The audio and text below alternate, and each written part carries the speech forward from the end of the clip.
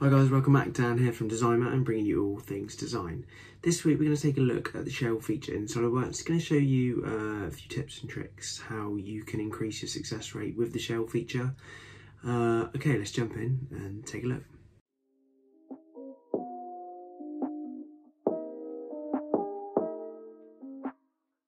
So this is the part we're going to take a look at today, and we're interested in the shell feature. And this is where we want to create a uniform wall thickness. Typically this would be used for processes like moulded parts, injection moulded parts, plastics, stuff like that. So as you can see at the moment, we've got these rib sections here. I guess they'd be for grips or something, but this is a solid part. And we want to shell this to a 1.5 uniform wall thickness. So we'll click on the shell tool.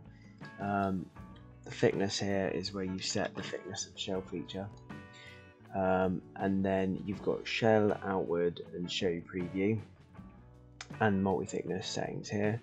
So while SolidWorks thinks about it, I'm just going to talk to you about the likelihood of this shell operation succeeding here is very slim, and I'll talk to you about that in a minute. So all you need to do now, we've selected our thickness.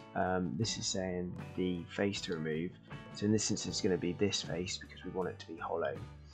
And SolidWorks is thinking about it. But a couple of important points to remember with the shell feature is it's very important at the point in the feature tree that you decide to shell apart. It can have a large impact on the success rate of the feature.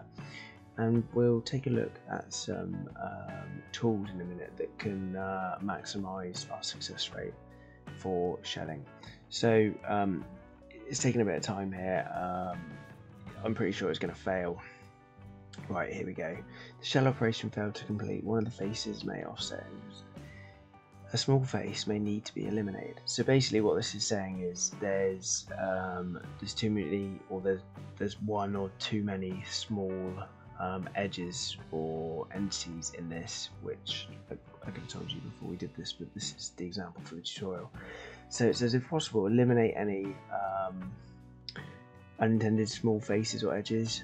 Please use tools check to find the minimum radius of curvature. There are a couple of diagnostic tools we've also got here now at our disposal that will help diagnose the issue. So let's take a quick look. We've got entire body of failing faces, check body faces. Here shows failed to offset. Face cannot be deleted, so this is pointing at the rib sections, and min radius curvature 0.75. So it's indicating that these small features are the main issue with the feature. We've got display mesh. I'll show you that, and you can go and check tile body. Okay, so let's come up here, tools, evaluate, check. Min radius of curvature, that's the one we want, and check. So it's saying that the min radius of curvature is 0.3887, that's tiny, and I'd take a guess to say it's going to be something to do with one of these here, or potentially this area here. So this goes back to my first point. Where possible, I try to always shell before any small features or fillets. So straight away, what I'm going to do is roll the feature tree back before these small features were incorporated, and let's see what impact that has on the min radius of curvature. So we go tools, evaluate, check, min radius curvature, and we've gone up, so we've doubled, we've gone up to 0.75, effectively doubled. So this is increasing the likelihood of the chance that the shell feature is going to succeed. But I'm going to go one step further, and I'm going to say that there's a few other areas that I think are going to impact this. So I'm just going to suppress some of the fillets here to see if we can. I'm going to suppress that hole as well. because you can put the hole back in after the shell feature with the wall thickness. Sorry, we're not going to go shell. We're going to check the min radius of curvature again. So evaluate, check. Yeah, we're up to 2.6 now. So that is, I'd say you've got a good chance of shelling this part to a big, yeah, there you go, 4 mil. So that's more than what we're after. Go 1.5. And yeah, and then so in what you do now is obviously the fillets that have been removed.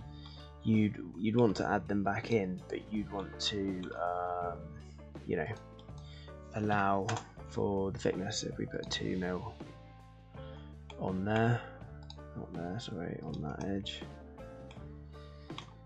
and then if we got a 1.5 wall, we'll put a 3.5 on the inside.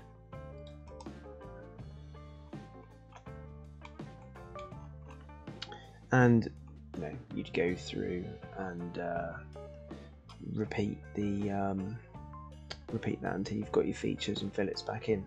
But so the point is, you know, the shell feature, you have to implement it before you've got you know, any little thins or little small vertices, edges in your design. So let's take a look at some other features we've got here. We've got the show preview, which is handy. So that's showing you generally, I think, of all the thumbs, if you've got a preview, you've got a good chance of getting the feature to work. Equally, we've got the shell outward option. That's quite cool. That shells, it does the invert, so it adds material to the outside. It's pretty cool. And the multi-thickness setting here, you can select faces that you want to be of a different thickness. So let's say, I don't know, let's say that that's going to be 3 mil along with that one and that one. Let's see if it'll work. Oh, it doesn't want that one. It'll take that one. That is strange. But let's just say it's going to be that for now then. And yeah, as you can see, so it's shelled everything to 1.5 and this section to 3 mil. So that's it for this week, guys. Hope you found it helpful. Just a quick video on shell tips in SolidWorks. If you found the video helpful, don't forget to like, subscribe, and yeah, stay tuned. See you next week. Bye.